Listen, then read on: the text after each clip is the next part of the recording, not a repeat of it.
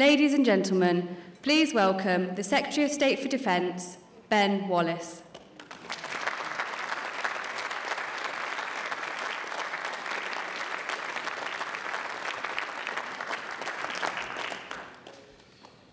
Good evening, Conference.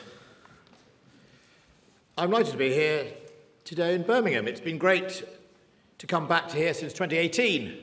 It's been even nicer to have a musical accompaniment from the people outside who think we should gather today with a theme tune. The amazing thing about Birmingham is it's Britain's one of its great cities and an outstanding example of the rich fabric that makes up our country. You know, too often politicians and journalists think the world starts and stops in London.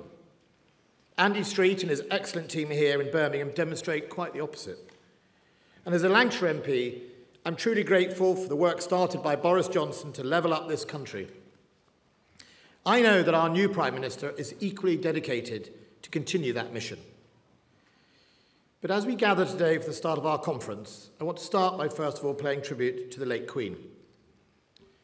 The motto of the Royal Academy Sandhurst is serve to lead. In it lies the key to understanding that to be a leader, you must put your soldiers' needs before yourself. You must be selfless. Our late Queen was the very embodiment of that motto. She put her subjects before herself. She put her duty to them before her own needs. The men and women of the armed forces knew that and were inspired by that. To know that they had a commander-in-chief who was truly focused on their well-being and their interests while expecting the highest of standards from them was genuinely inspirational to all those who served. We will all miss her greatly. In these anxious and global unstable times, fanned by the polarising flames of social media, we all need some constant reassurance in our lives. Her Majesty Queen Elizabeth II was that constant. Another constant is the men and women of our armed forces. They have been with us through all our troubles, most recently through COVID, through the evacuation from Afghanistan, through the invasion of Ukraine, and again, just a few weeks ago, on parade to say goodbye to the Commander-in-Chief. They always display the finest qualities and dedication to duty. Day in, day out, they defend us and our allies. When I took the reins at the Ministry of Defence in 2019, I undertook to reform defence to ensure that our forces had what they needed to do the task given to them by government. But I also grew on my own experience to once and for all put a stop to the hollowing out of our forces. For decades, Prime Ministers had wanted more, but Chancellors had wanted less. But inside struggled with ammunition stocks, kit maintenance, ship availability, and low living standards. In short, I was determined that whatever funding we got, we spent it making sure that it could deliver a ready, deployable force, well-equipped, well-armed, and well-trained. With any new funding, the priority would not be shiny new toys, but fixing what we had first. Only then could we embark on funding to invest for the new and modernisation. So I put the challenge of being a threat-led and modern armed forces at the heart of a 2020 Defence Command Paper. Boris Johnson shared that view and handed us the biggest settlement since the Cold War. He recognised that we needed to invest in our armed forces and not to manage decline. And Liz Truss, our new Prime Minister, has gone even further and done what will be needed to finish the job. When she was Foreign Secretary, she knew what the threats were out there, and she knew the influence that Britain's armed forces delivered around the world. But she also knew that defence can't live on historical reputation alone. It needed real investment for the first time, a government that would move it up their priority list. The Prime Minister's pledge to invest 3% of GDP by 2030 is what we needed to keep this country and our allies safe. Liz Truss knows that it's not a discretionary choice, but a necessity. The instability and security we see around the world will not go away by itself. On Friday, President Putin illegally annexed part of Ukraine, another European state.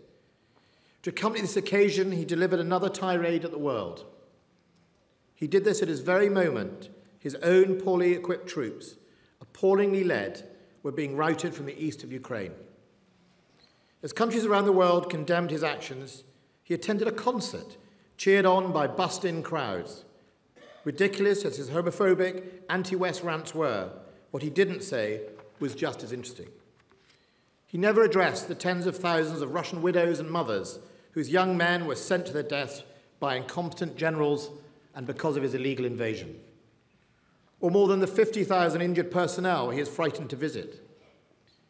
He didn't address the charges of war crimes his forces have been involved in. Because for President Putin, there is no going back. His intentions are clear.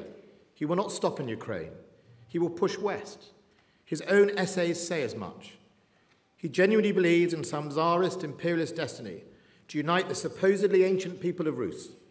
By all the means at his disposal, he seeks to pursue ethnic nationalism in a way we haven't seen since the 1940s. Be under no illusion, he is dangerous. Ukraine says they are fighting not just for themselves, but also for us. And they're right. It is why we must stand strong beside them. It is why we must not let brutality and disregard for human rights triumph over the values of all we hold dear. And our response matters, because the world is watching. The question some will be asking is, does the international community have the determination, the unity, and the resilience to stand up for each other and for the rule of law? Well, to date, the answer is a clear and a resounding yes. In February this year, the day after Russia's invasion, I held the first international donor conference on Ukraine to coordinate military aid. We had 25 countries in attendance from across Europe, and that rapidly grew to 35. And the aid to Ukraine is not shrinking, it is growing. Last week, I visited Ukraine again to see what more we can do. Despite the attacks, they are strong and they are winning. I'm proud to say that the British weapons like the NLAWs are helping to make a real difference. But as well as British hardware, we are helping with our training as well. We committed to training 10,000 Ukrainian troops this year, and we are supported by Danes, Finns, Swedes, Norwegians, Dutch, Canadians, Estonians, Lithuanians, and New Zealanders, all here delivering for this challenge. And I'm pleased to say that we are committed to training next year a further 20 or 30,000 troops as required. President Putin must see the folly of his invasion. His army is broken, his international reputation is shattered, and Russia's standing in the world is lesser than it was. His errors are strategic. Instead of discouraging NATO, he's pushed Sweden and Finland to join it. No one made them, but seeing Russia's behaviour change the long-standing positions of two countries who for decades were wedded to neutrality.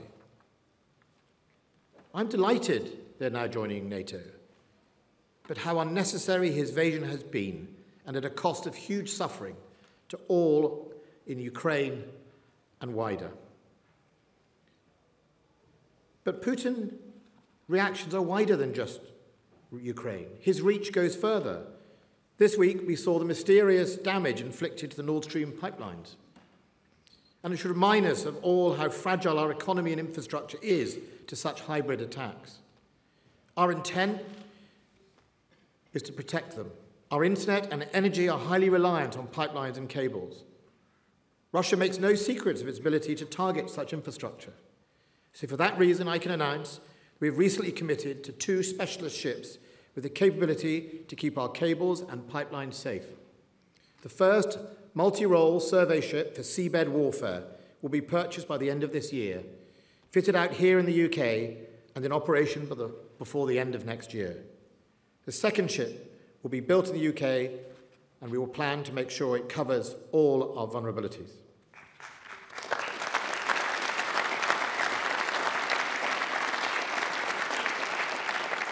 We have no time to lose. The Prime Minister is determined to invest in defence, stand up to Russia, stand by Ukraine, and prepare us to face the threats for tomorrow. The reality is, we can't afford not to invest 3% of GDP in defence, and our Prime Minister understands that. To do so would imperil our security and risk having armed forces out of step with their peers and, more worryingly, out of step with our enemies. Conference, I know times are tough, up and down Britain. People are struggling with the effects of global inflation and rising interest rates. Sadly, we're not alone in this.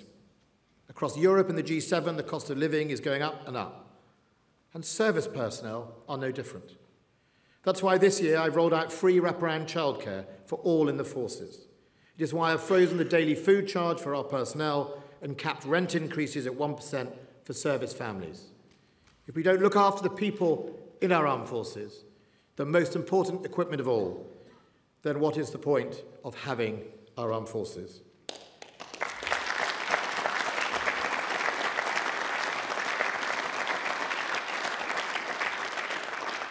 As well as helping with the cost of living, the Ministry of Defence is one of the key drivers of economic growth across the UK. We support 219,000 private sector jobs with more than £20 billion of investment in equipment and support every year. Here in the Midlands, in Telford, we're making the new Challenger 3 turrets and Boxer armoured vehicles. And in all, defence spending contributes to over 400,000 jobs in this country right across the Union. We're building ships in Scotland, manufacturing armoured vehicles in Wales, and assembling the now world-famous NLAW anti-tank missiles in Northern Ireland, bringing new jobs, investment and opportunities to every part of the United Kingdom. There is more to do. Conference, for those who think that the solution is to turn to Labour, however, I would say that now is not the time to deploy Captain Mannering and his platoon to help with our nation's defence.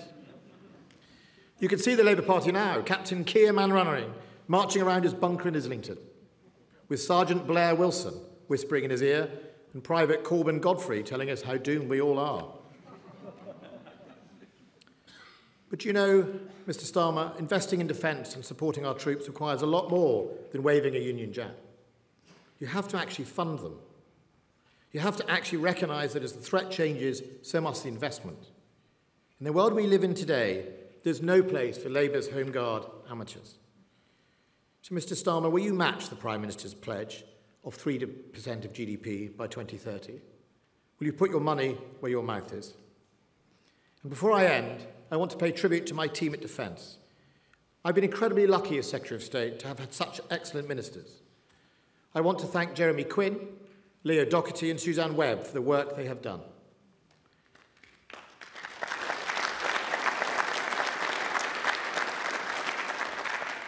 And I'm sorry to see Johnny Mercer leave the government. But I also want to welcome Sarah Atherton and Alex Shelbrooke to their posts. They will do an outstanding job.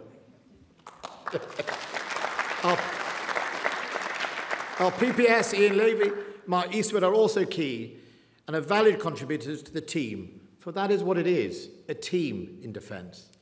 It's a conference, whatever the world may throw at us in the next few years, and no one says it's going to be easy, you can be sure that this team, alongside the UK's armed forces, will be working day and night across the globe to defend us and keep our allies safe. Thank you very much.